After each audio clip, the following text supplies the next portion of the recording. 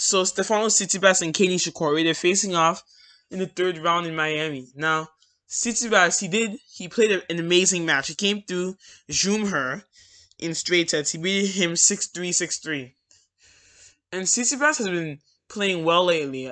Aside, he didn't reach the final of Acapulco. He lost to an inspired Sasha Zverev.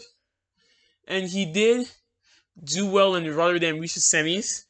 And did well at Australian Open. He also reached the semis. So he's been playing well lately. So he will always be a challenge as long as he's really playing really well. So he's someone that could even be a dart. He could even win the tournament, especially since, and he'll be confident because a lot of the seeds are going out early now. They're bowing out early, so he'll be confident that he can take home the title. Now, Nishikori is still on the comeback trail. He's still coming back. He's not fully at his best level yet. He's still on the comeback trail, but he has had some impressive wins, and he did do well. He played against Bidden in the first round, and he beat him in 3 sets, but they were tight, 7-6, 5-7, 6-4. So it was a really tight match, and it was a long match. So the question is that he may be tired. Will he be tired? He may be tired. He may not be able to go and beat Tsitsipas, but we'll see. Now,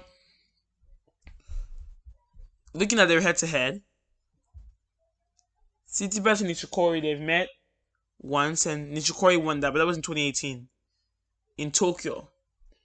Nishikori won 8-6, 3-6, 3, but remember that was when Nishikori was kind of at the height of his career, and that was when Tsitsipas wasn't even developed. So it'll be interesting to see what will happen.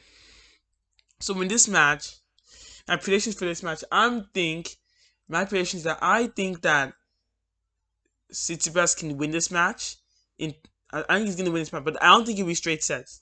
I think that Nishikori, an inspired Nishikori, will pose a challenge for Tsitsipas, but I think he will get through in straight. I think Tsitsipas can win. Sorry, not straight. I think Tsitsipas will win this in 3 sets, not straight sets, because Tsitsipas is still Nishikori will pose a challenge. He's been playing better lately, but I don't think Nishikori can win. I won't be surprised if he does.